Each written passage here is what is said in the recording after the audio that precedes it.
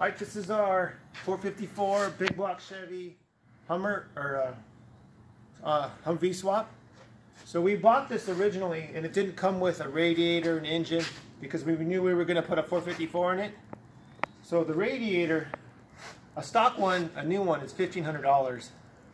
So we got this generic aluminum one and we made our own mounts. So we just put some bungs on the side, made a center mount to mount to the stock radiator location, and then put our own outlets on there. So for just a couple $100 for the radiator, it's going to work out great. We left these on here. These are the original mounts, and we're either going to put a shroud up to kind of direct the air in once we put the hood on, and then a fan on the back.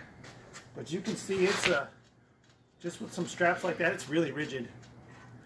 And it wasn't $1,500.